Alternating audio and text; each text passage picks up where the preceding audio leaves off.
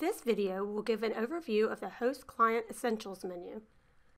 The first feature is the Send Ctrl-Alt-Delete command. Use this command to lock or unlock a machine, switch users, log off, change a password, or start Task Manager. You can also use this command to elevate a session into service mode. To elevate into service mode, select Send Ctrl-Alt-Delete.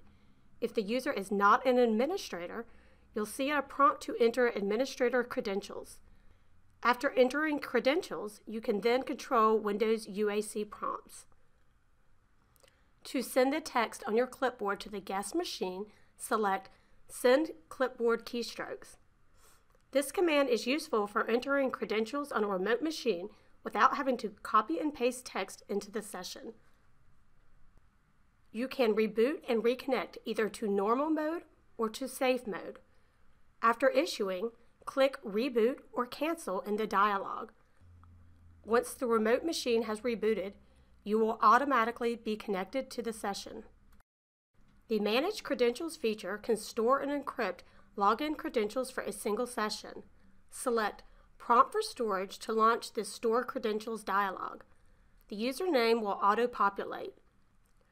Prompt the remote user to enter their password, which will be obscured. Click Test to verify and then OK to store the credentials. On the login screen, send stored credentials to the remote machine by selecting Send to Screen.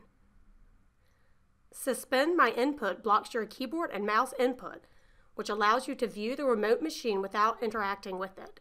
This is useful if a remote user needs to demonstrate an issue to the host. Next, Block Guest Input prevents the user from interfering with your work.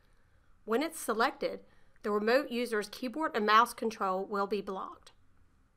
After that, Blank Guest Monitor hides the remote screen behind a background color and text. This feature is useful when you need to mask important information while working on a remote machine. Next, Acquire Wake Lock prevents the remote device from falling asleep or auto-locking.